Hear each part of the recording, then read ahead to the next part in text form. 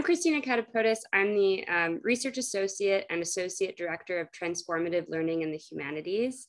Transformative Learning in the Humanities, or TLH, is a 3-year initiative at CUNY supported by the Andrew W. Mellon Foundation.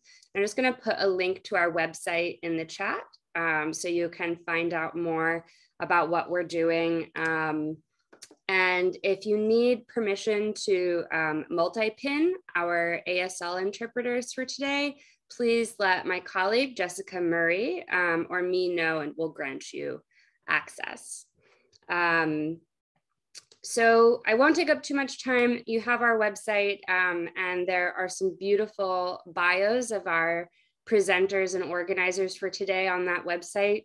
But briefly, the following will be an interactive panel discussion with 4 Mellon TLH Faculty Fellows from this fall: Heather Huggins of Queensborough Community College, Alyse Keller of Kingsborough Community College, Susan Phillip of New York City College of Technology, and Tom Zlabinger of York College. In the first part of the event, each panelist will share their unique experiences and expertise cultivating bravery in the classroom. During the second part of the event, there will be an opportunity for open dialogue with attendees to engage in discussion during our Q&A session. So without further ado, we will start with our first presenter, Professor Tom Zlabinger of York College, presenting on the social construction of bravery. Thank you so much, Christina, and my esteemed panelists. This is a joy to be here after all our hard work, and I look forward to everyone's questions. I teach music at York College. I am an ethnomusicologist. That means I'm an anthropologist who studies music and musicians. And I'm very interested in social construction, these ideas that we share. It can be anything from ideas of citizenship to ideas of money to ideas of music. So I am interested in the social construction of bravery and how we make it together. I think people need to be brave in any creative outlet. I think we need to remember that anyone who walks onto a stage is bearing their soul in some shape or form, some more than others.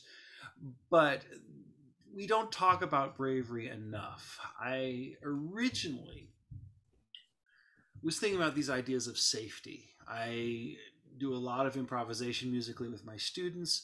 I've hosted a jam session. I direct the jazz band at York College, and we've always talked about a safe space. I've talked about it for years.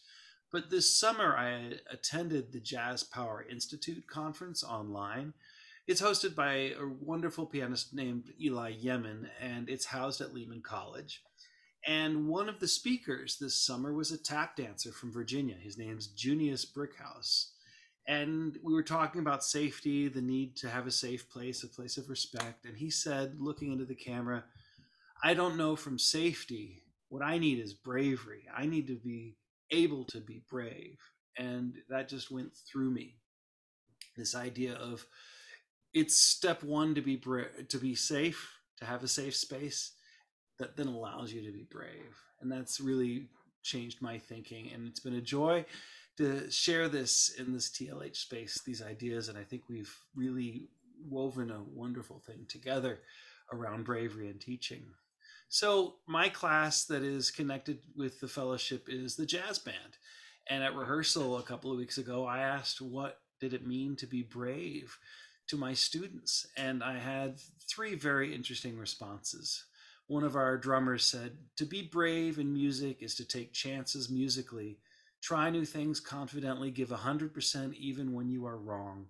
You should rather be strong and wrong than weak and right."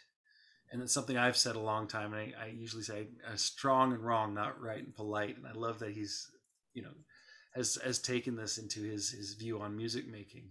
A piano player said, "To be brave means being able to take a stand and be able to lead others. Bravery is needed in case others feel nervous or pressure when making music. Being brave is taking the extra step and saying not 'I can,' but 'I will.'" And I love this bravery towards the future. And then the shortest one and the most powerful one was a singer, and she said, "We stay brave by reminding ourselves the reason for continuing our work." And so this idea of bravery interlinked with what we are doing. So I feel like I have to put my money where my mouth is, and I would like to be brave for a moment and share some thinking, some deep, deep thinking that I've been doing in TLH and since this summer realization. And I've written a poem. I was in rock bands and wrote tunes as a high schooler and in college, and I haven't written anything in 20 years. So today I'm going to be brave in front of you and share this poem entitled Together in Bravery. My bravery is not your bravery. You don't know my fears. You don't know what I'm up against. You haven't seen what I have seen. And you don't know what I know. I have had to fight to be here. I have also had to hide. I earned the right to be brave. I have paid my dues. Why are you not brave? Did you not fight? Did you not run away? Why did you not fight? Why did you also stay? So you stayed. You did not run. Your fears were different. Your challenges had different solutions. How can that be? Is not all fear the same? Yes and no. My fears may be different than yours. My challenges may need different solutions. And I may not have the same strength or willpower that you have, but fear is fear. So fight when you must. Run if you need. Address the challenges as best as you can, but never forget, though our struggles may look different, deep down they look more the same. There are things we do not have that we need, and there are loads we cannot bear. So when you need to be brave, remember you are not alone. People have been brave before, and people will need to be brave again. There is a strength and beauty when we see we are united through our different needs to be brave. Because bravery can be shared, and I share mine unconditionally because my bravery is your bravery. Thank you for allowing me to be brave. I look forward to our discussion and time with our panelists. Thank you so much. Our next presenter is Professor Susan Phillip of New York City College of Technology, and her presentation is titled Fostering Bravery. Good afternoon. Again, my name is Susan Phillip, and I teach tourism and interdisciplinary courses at New York City College of Technology. I'm very pleased to have the opportunity to share fostering bravery in the classroom with you today. From the start, when we were talking about exploring bravery in the classroom, the idea consumed me. As teachers, we often hear about creating a safe learning, comfortable learning environment for our students. But until my colleague Tom proposed the idea, I didn't really think about bravery in the classroom environment. When students are hesitant to answer a question or participate in the class discussion, I usually use the phrase jump in to encourage them. I realize now that saying jump in is meaningless if you're afraid. So from our initial group conversation, I kept thinking, I kept wondering, what is bravery in the classroom? How do I foster bravery in the classroom? How do I shepherd students into bravery? What do students think about bravery in the classroom? A colleague suggested that I ask them. So I did. I asked my students, who are mostly sophomores and seniors, what does bravery in the classroom mean to you? And I received about 40 responses.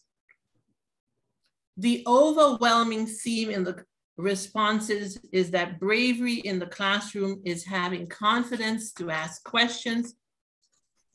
It is sharing their opinions in class, even if they felt it was unpopular. Students said that bravery in the classroom also meant being able to share their personal experiences. I was very moved by what the students wrote, and I will share a few excerpts. Bravery in the classroom means that we make the classroom, we take the classroom and make it ours. Courage is a daily practice, one wrote. Another said, bravery in the classroom is also finding the courage to unmute the microphone for introductions, asking questions, and sharing opinions on materials being covered in class. Bravery in the classroom is being able and willing to become an active participant whose purpose is to learn, to grow, and network with others. Another student wrote, I believe everyone is constantly being judged by their peers, and to have the guts to share one's experience, there is no better definition of bravery. Bravery in the classroom means to have the courage to speak to your mind, knowledge, or experience, despite what your peers might think or say, and to publicly speak without having the fear of being wrong. Another student wrote, the thought of being embarrassed stops us from learning. That is why, to make the first step, we have to be brave and accept it is okay being wrong. And finally, the student wrote, it shines the most when you have an opinion and stick to it without fear that you are wrong, because the rest of the classroom agree on another answer.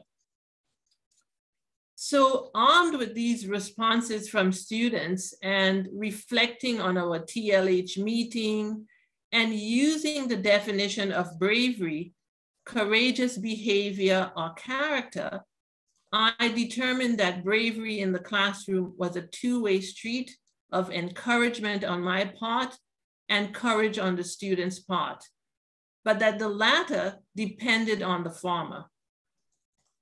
I am now more conscious of bravery in the classroom and want to make it an integral part of my teaching practice. To do so, I must explicitly communicate bravery in the classroom to students. It cannot be something that happens at the end of the semester. I learned from the students' responses that my framework for bravery must include introducing bravery in the classroom early in the semester. So I will ask them the question, what does bravery in the classroom mean to you? And have them write their responses. We will follow with a classroom discussion so that students will have a baseline for bravery in the classroom and an understanding of our participatory roles in it. And I underscore our, again, because it depends on the student, but myself shepherding bravery. So with this framework, to use the words of a student, bravery in the classroom will become a daily practice in my teaching. Thank you. Thank you so much. Our next presenter is Professor Alyse Keller of Kingsborough Community College, and her presentation is titled Bravery as Failure. Hi, everyone. As Christina just noted, my name is Alyse Keller, and I'm a professor at Kingsborough Community College, and I teach courses in communication studies. And my presentation is titled Bravery as Failure. So resistance to failure is inherently linked to education.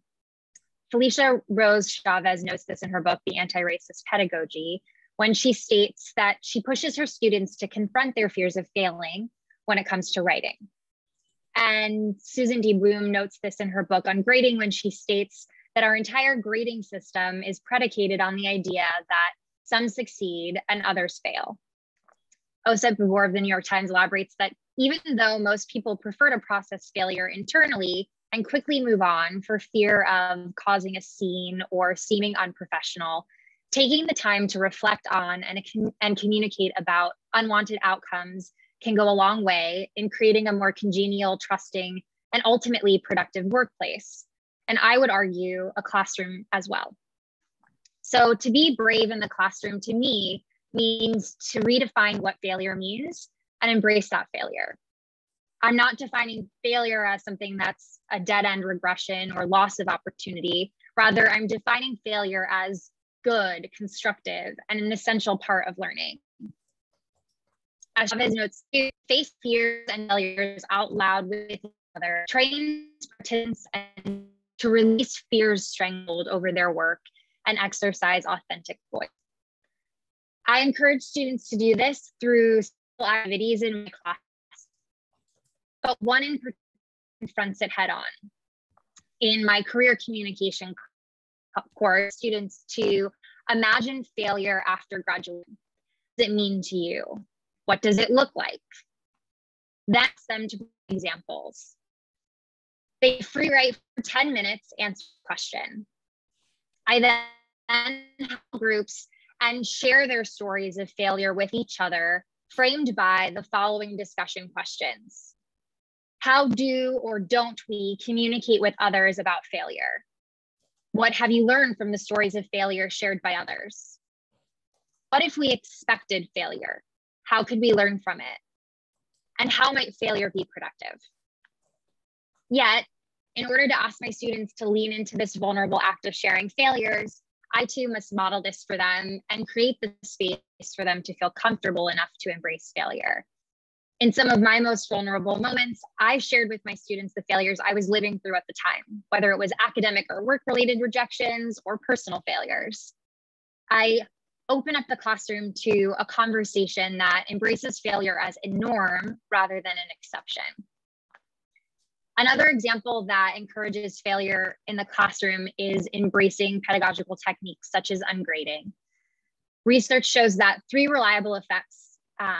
are three reliable effects when students are graded. They tend to think less deeply, they avoid taking risks, and they lose interest in the learning itself. And when students are afraid to take risks, it's typically because they're afraid to fail. So to frame the classroom as what I like to call an experimental laboratory, I must also try to engage in ungrading techniques. Some of these techniques may include minimal grading, such as zero scale, in which some work is assigned but not collected at all, or using 3 gradations, such as strong, satisfactory, and needs work. I've implemented these ungrading tools in my courses through what I call exploratory thinking pieces. And exploratory thinking pieces are free writing activities that reframe writing as a process as opposed to a product.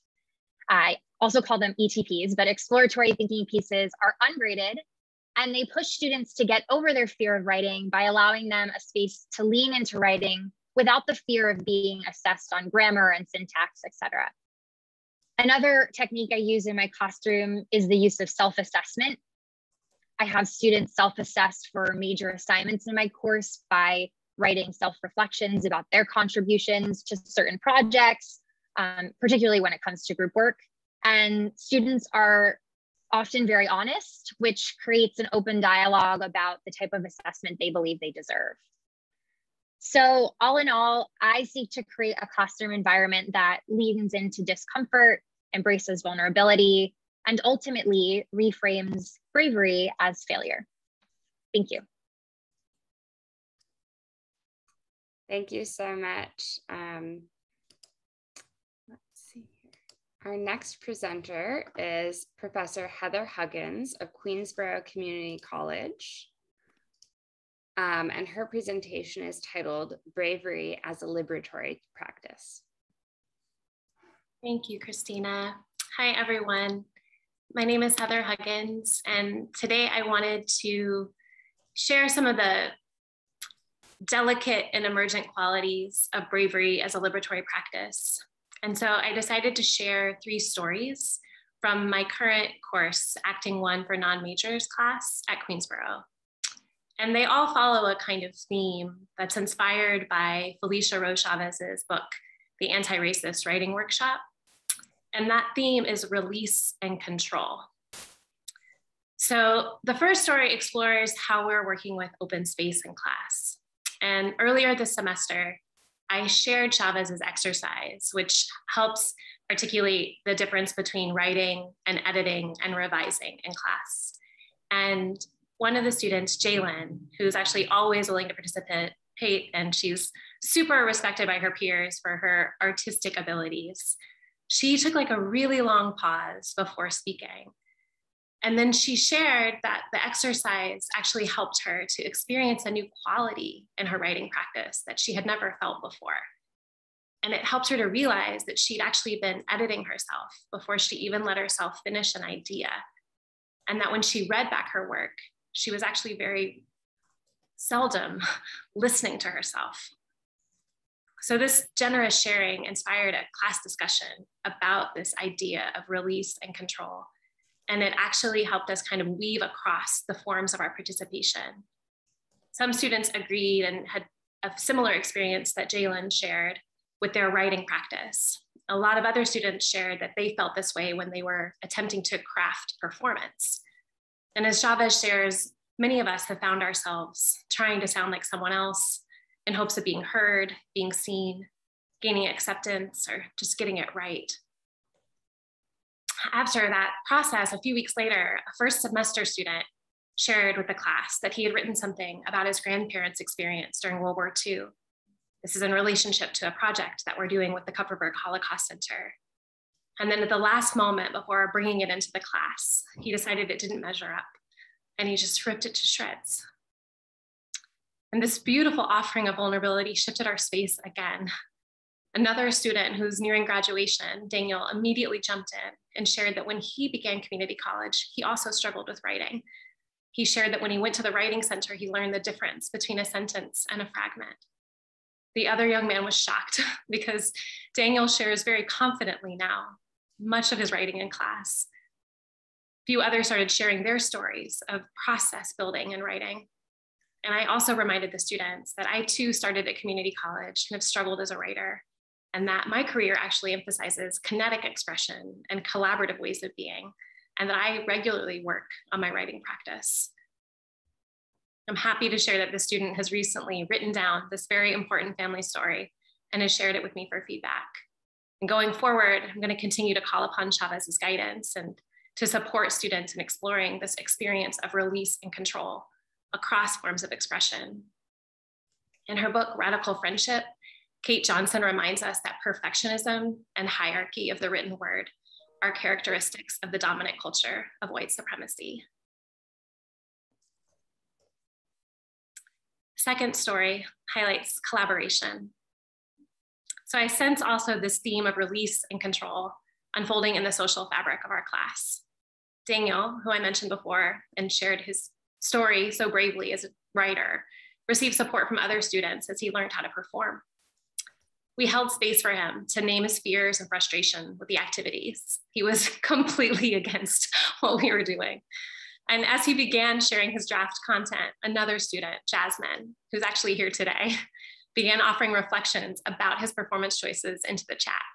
This inspired a wider discussion about the content, what was clear to the viewer, and where there were opportunities to clarify. Daniel's energy transformed in that moment. He began iterating upon his drafts in front of all of us, inspired by her feedback. Then Jasmine, in turn, shared a performance video she had created with the class, and the class exchanged feedback. So Daniel's willingness to vocalize his discomfort and Jasmine's compassion for Daniel transformed our learning space into more of a collaborative workshop. And it reminded me that our fears can be transformed by the presence and the generosity of others. Also, that by including anxieties and tensions when we collaborate, we discover new space within ourselves and within our community. Audre Lorde's writings remind us to welcome tension in our spaces. This has supported me in naming tension when I sense it in the group and inviting students to share their experiences of discomfort. It also supports me in incorporating content around violence and peace. And these delicate refinements to my pedagogy also happen to align with the research of neuroscientists. Francisco Varela actually posits that it's the anxiety about feedback that causes tension in our action. And that when we can let go of this tension, we discover a spontaneous compassion for others emerges. The liberatory practice of engaging in open conflict is another way to disrupt dominant culture. It invites a sharing of power and it illuminates the potential of the group. And I'm also discovering that it's another way to foster collaboration rather than prescribing group work. For the third story, I want to celebrate full participation, which is something we talk a lot about at TLH. So after a recent observation, a colleague remarked that he was impressed to see that many students in my class opened their cameras. And this inspired me to think about this fully online course from a bird's eye point of view. And I realized there was a huge gap between the learning that was visible through the cameras and the learning that was visible to me below the surface. For example, one student in our class comes and goes over and over again during the 3 hours, rarely speaking on the mic and only sharing a greeting or two in the everyone chat. If someone chose to view this with cynicism from the outside, which to be clear, my colleague thankfully did not, they might actually label the student's behavior a kind of problem, simply from the number of times they see me answering the virtual door to let her in. But below the surface, the student's in her last semester at QCC and her work schedule changed during the semester after the drop date, no more time to add, which forces her to toggle between class and work in order to graduate. She's taught me to always turn on the transcript because the audio quality is so poor for her any other way. She follows it and then messages me in the chat one-to-one throughout the entire class. She's so considerate that she doesn't want to ask something that she feels like I might have already addressed. But more often than not, I just end up threading her questions back into our conversation and thanking her as I do so. I've also been awestruck by the students' care for the community. On more than one occasion, she's offered unique support to another student in the class. She creates writing and performance assignments of the highest quality, comes by office hours, and reaches out by email as needed. I even offered to mentor her if she'd like to present her work as undergraduate research. TLH program has supported me in finding ways that every student can participate in my courses in multiple ways. This is another opportunity to be explicit and brave, and liberatory in our practice. I find that students are also more willing to share what they need, and then I can use their suggestions throughout all of my courses. I'm hopeful that these practices are also supporting retention too. I noticed yesterday that there was only one student absent from this class. I'm extremely grateful to our moderator, Dr. Christina Katapotis, whose writings on flexibility and compassion in pedagogy deeply inform my teaching. And I thank all of you for being here today so we can celebrate our incredible CUNY community. Thank you so much. Thank you to all of our faculty fellows and presenter organizers for putting this together, for this beautiful event and creating this space for all of us to think about bravery in the classroom and courage and encouraging and generosity and so much more. I'd like to give everyone a minute to kind of transition into Q&A. If you could find a scrap piece of paper and something to write with.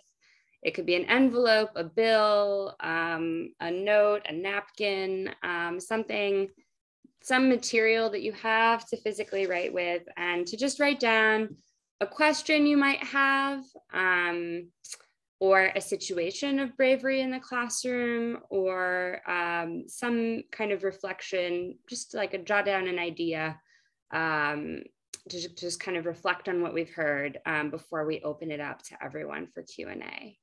So I'm just going to give everyone a moment to write something down.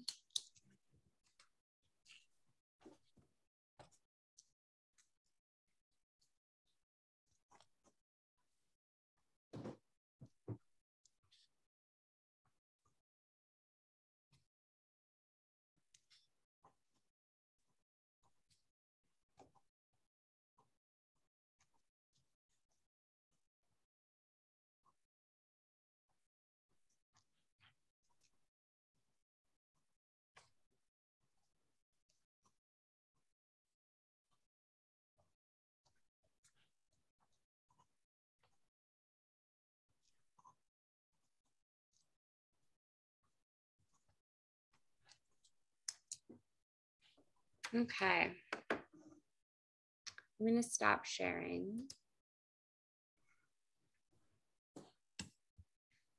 All right, if everyone could come back, if anyone would like to type up their comment or question in the chat, please do so, and I will keep an eye on it. And I'll just kind of get the ball rolling with a question for our panelists, and then please jump in and share what you thought about, what you wrote down, what's on your mind, what questions you might have. So my question for our panelists is, what do we do in the first days of class to foster the kind of trust and generosity necessary to create a space where students feel that they can be brave? And also, like, what do you do, or what could we do mid-semester to keep that energy alive? Often when there are the most breakdowns, when we feel so much pressure and so much stress, how do you keep that sense of compassion alive and encouragement in the classroom?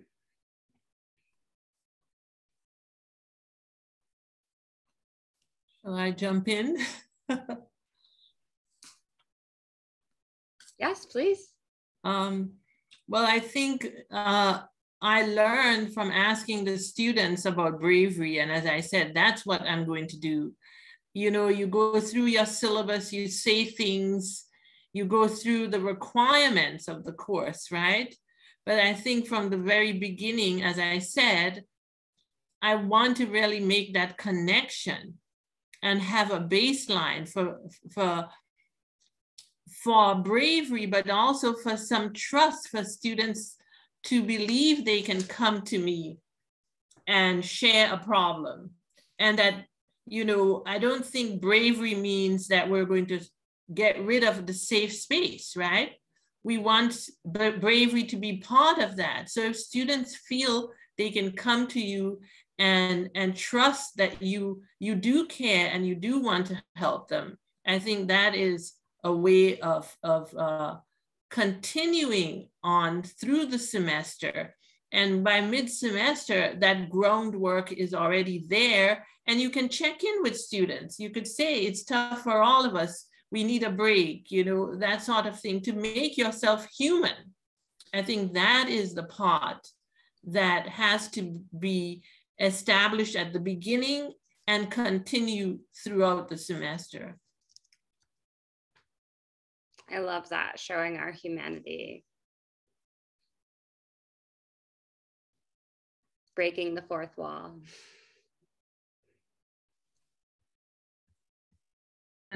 I think in regards to the question about mid-semester, something I try to do with my students is have a mid-semester chat, and it's required. So every student meets with me for around 5 minutes, and they can bring with them any questions they have for me, any concerns they have about the course, or just, you know, general concerns. And it's also a way for me to connect with students, like you said, in the middle of the semester when burnout can start to happen. And I think being able to have that sort of FaceTime with students, for a lot of my students in the past, I think has enabled me to encourage them to keep going in the semester too, in the class, when they would express to me that they felt like at that point they were starting to struggle or feel the burnout. So that's one thing that I've done mid-semester.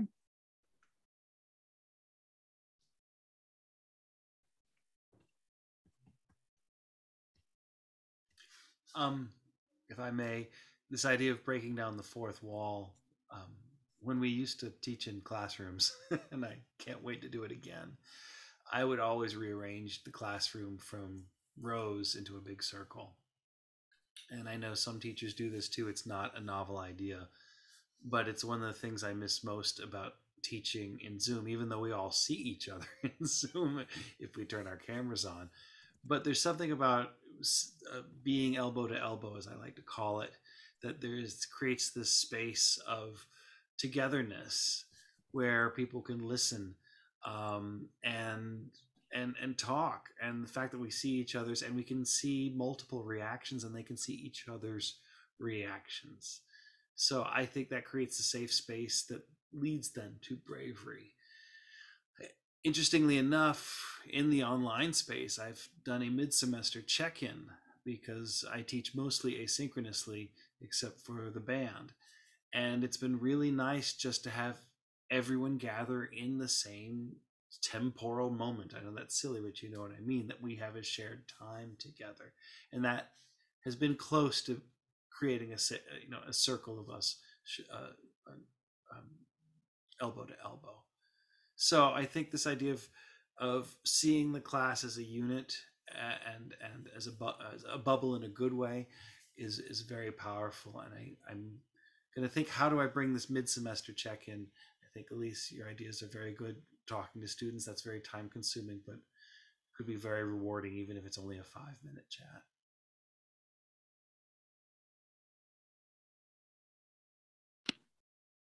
Yeah, I've been doing just regular kind of surveys, actually. I've been organizing my classes modules recently. And so every month or so, I check in.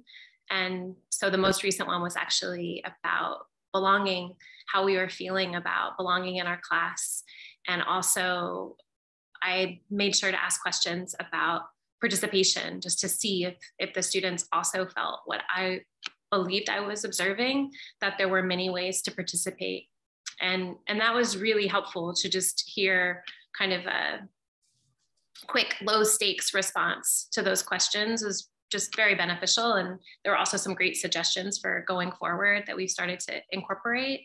I think the other thing that's really helped me is just check-ins, just making sure that there's time at the very beginning of a class to actually like breathe in and breathe out together and see what's the feeling of the space, and just acknowledging the rhythm and the pace and the difficulty of the semester seems to invite more authentic communication about what's happening. Thank you so much for your responses. If anyone else would like to ask a question or share some of your reflection, I'm going to stop recording so that we can just continue and have our own discussion.